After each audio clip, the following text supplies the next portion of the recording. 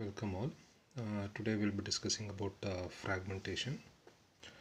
This fragmentation can be is of two types. One is internal fragmentation and the second one is external fragmentation.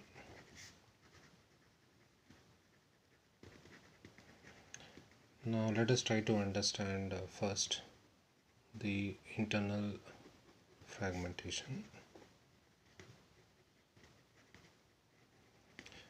In order to understand this, let us try to understand, or let us take up an example. Now I'll be considering, let me assume that there are three processes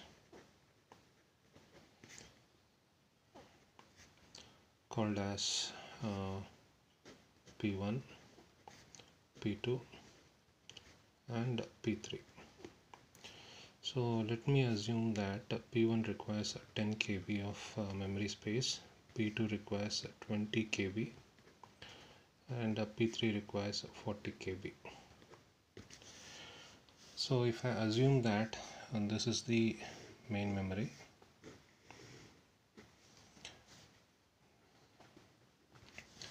then let me assume that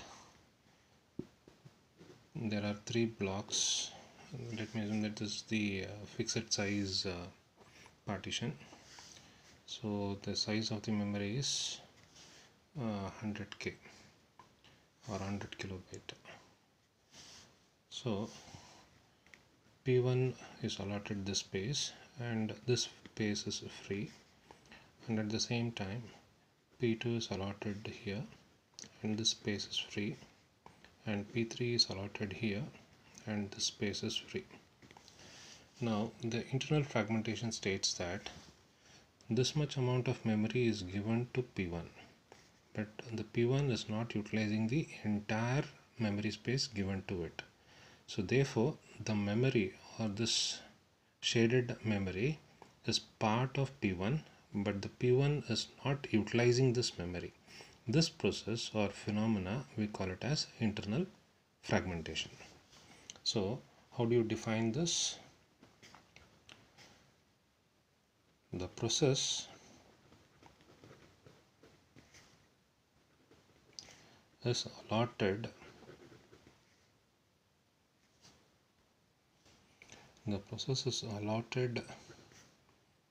the memory,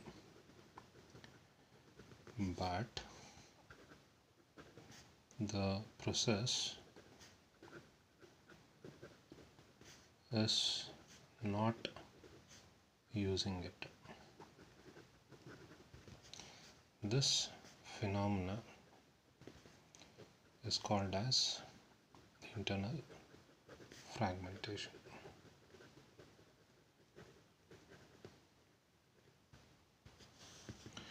Now let us try to examine what is this external fragmentation. Now let me again go with an example. In this case, let me assume that there are four processes. Process P1 requires 10K, process P2 requires 20K, and process P3 requires 40K,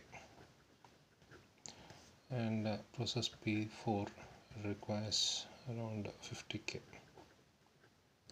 So again we'll have the same memory representation. So here it starts with 0 to 100 KB. Let me assume that this is the main memory. Again let me assume that three partitions, P1 is used here, P2 is used here, and P3 is used here. This much space is free, and this much space is free, and this much space is free. Now currently there are three processes running in the main memory. Now P4 process requires 50 KB. So let us assume that this memory as well as this memory and this memory, if is enough for this P4 to be executed. But it cannot be allotted. Why? Because these memories are not contiguous in nature. The definition of external fragmentation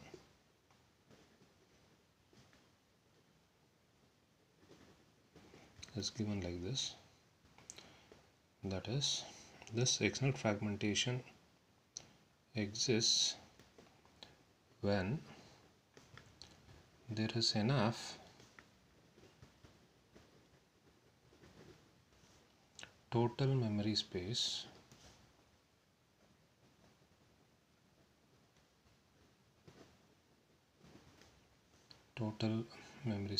to satisfy a request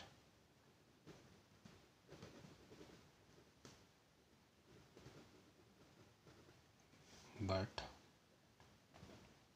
the available spaces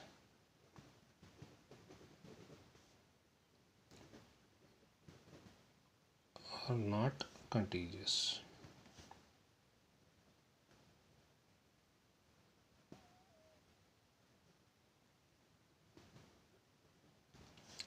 This phenomena we call it as external fragmentation. So these are the things that you have to remember in fragmentation. Thank you.